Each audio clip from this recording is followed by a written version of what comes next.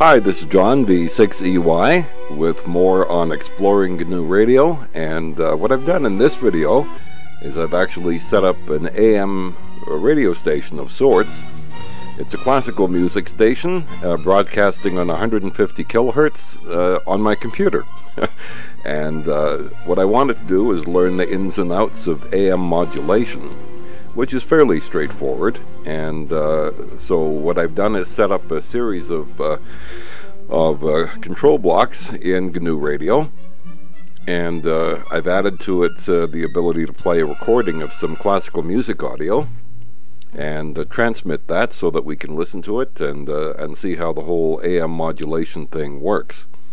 So what we've got is we've got a choice of playing an audio file, and that audio file is, in this case, classical music, and then translating that audio file into a modulated signal, which is shown here as a modulated signal. You can see the audio peaks varying on the carrier frequency. And you can see the spectrum of the modulated signal. In this case, I've let it go out to 10 kilohertz of bandwidth on either side. And we can also play around with trapezoid diagrams trying to figure out if we're over-modulating or not. Another feature of this program is the ability to switch from audio to tones. So there's an 800 hertz tone, and I'm staying within a modulation index that prevents over-modulation. The trapezoid shows that I'm doing that, and shows it's just a different way of looking at things. And there's the pure tone. I can vary the level of the tone from 0 to 1. I can vary the level of the carrier. And let's back this out here. There's the carrier being modulated. I can increase or decrease that. And you can see as you decrease the level of the signal, the modulation level decreases, and as you increase it, it gets stronger. And I've set this up so that it doesn't over-modulate. And you can see the spectrum of what you're transmitting. In this program, there's also the choice between suppressed carrier and transmitted carrier. I'm transmitting carrier right now. If I do suppressed carrier, then it doesn't work properly because the envelope of the transmitted audio changes completely. Okay, let's now take a look at the basics of what we've done. This is GNURadio, and what I'm doing now is I'm making the code blocks available on my website, so that if you want to download and just play with this yourself or use it as a jumping off point for something different, you can do that. But basically, we have a carrier, 150 kilohertz carrier, that is varied with level control, and I chose a sample rate of 480 kilohertz, which means that I can very easily run 150 kilohertz carrier, just not to work the computer too hard. And so this would be a long wave radio station if it was actually on the air. And so there's the carrier right there, and then I can add to it sorry, either a signal source, which in this case is an 800 hertz tone, or I can play a wave file, and I've got a 16-bit 48 kilohertz wave file of some classical music off one of the local radio stations. And I can switch between those if I want to play the tone or the audio from the wave file. And the audio from the wave file is being filtered, but I'm still keeping a 10 kilohertz bandwidth for the audio before I feed it in. Now, to create a transmitted carrier, you have to add a constant to the audio baseband. In this case, I add the constant of 1. And then I multiply the signal with the carrier. And that is what gives you your effectively your radio signal. You're mixing audio with the carrier to get amplitude modulation. And then I'm sending that forward. I'm using virtual sinks and sources. Now, as you explore GNURadio, you'll find a virtual sink is just basically like a spot on your diagram that you can terminate something with a sync and then use the same ID for the stream and have it show up somewhere else in your diagram without having all sorts of connecting lines. So here we've got effectively, this is the transmission, the audio, either the wave file or the tone, being added to a constant of 1 to get it up so that you can modulate the sidebands properly and have the carrier come through. You mix the two together and out it goes.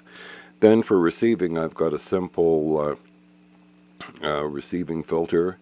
I'm sort of taking a wideband AM signal between 120 and 180 kilohertz, so I'm not really doing much filtering there.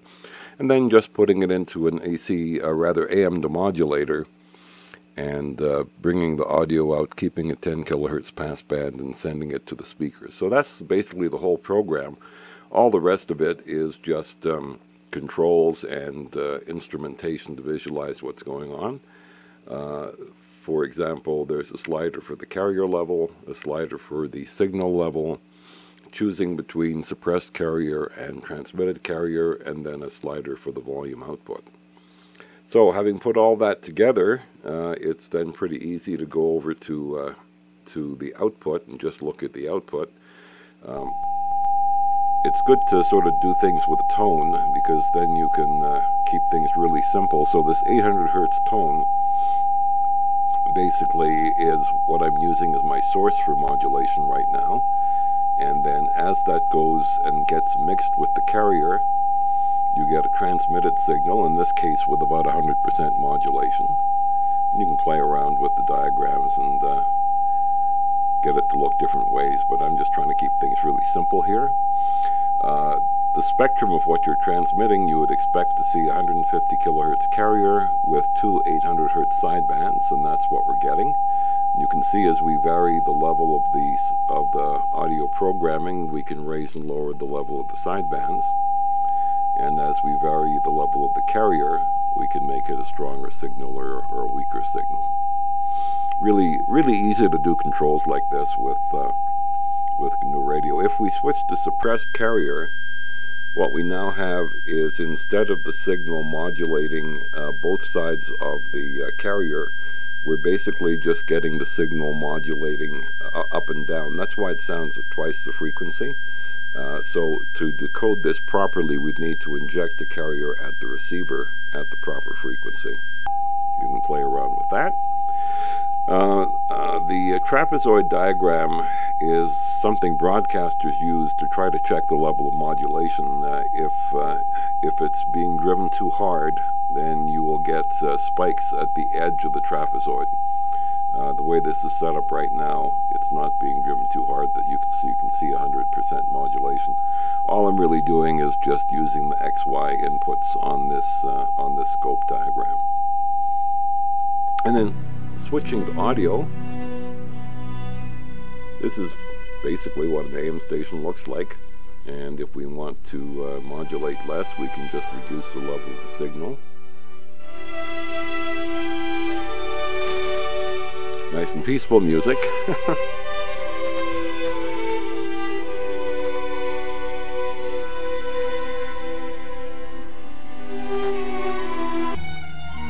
So there you go. There's a short video of how to explore GNURadio. Build yourself an AM transmit simulator. You can use a constant carrier for your frequency. You have a signal source, a choice of either a tone or a wave file. You multiply the carrier times the signal, and basically that's what gives you amplitude modulation. And then you can decode it yourself. And this is just one of the many things you can do. I'm going to play around later on with FM. FM is a lot harder to figure out how to modulate and explain how it's happening, because it uses something called exponential modulation, whereas amplitude modulation is much simpler to deal with. Hope you enjoyed that. Download the flow diagram if you like and play with it yourself. If you're going to play audio, just remember to record some audio. This program is set up right now for 16-bit 48 kilohertz audio. You can modify that if you have something else. but it's useful to create an audio file of, say, 1 or 2 minutes long and just repeat loop it as you play with the system and get it to work. This is John V6EY from Making It Up, exploring GNU Radio.